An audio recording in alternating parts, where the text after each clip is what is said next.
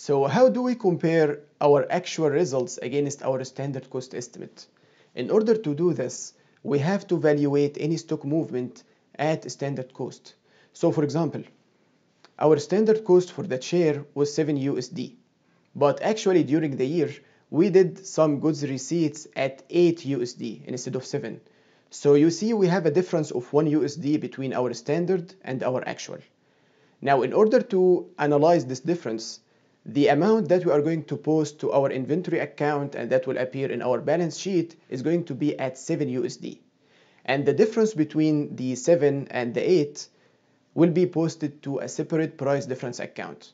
So at any time we can analyze this price difference account, which includes all the differences between my plan and my actual, and we can know why did we have to pay more or less for this product.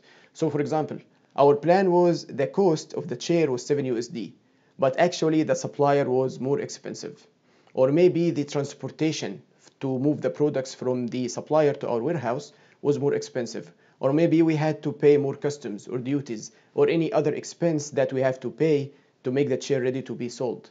So this way you can easily analyze why we have differences, and this will help you improve your performance. So for example, we are going to look for cheaper suppliers or maybe look for cheaper transportation. And this is completely normal because no one can plan 100% accurately. There is also one more option that actually when we did our plan at the beginning of the year, it was not accurate. So the reasonable cost of the chair is actually 8 USD and not 7.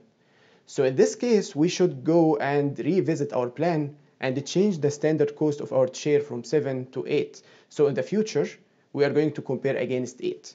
And this way you are improving the accuracy of your planning. So for example, if you are willing to earn this amount of money in the future, you are going to keep in mind that the cost for one share is 8 USD and not 7.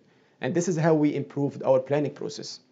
So this is the biggest advantage of standard costing. It requires a lot of effort, yes, but it gives you a plan that you can compare against, and this helps you improve your performance. But it also has one big disadvantage. Now, as I explained, any movement that happens to our inventory will be posted to our accounts at standard costing, not actual, which means that the value of your inventory account in the balance sheet is not realistic.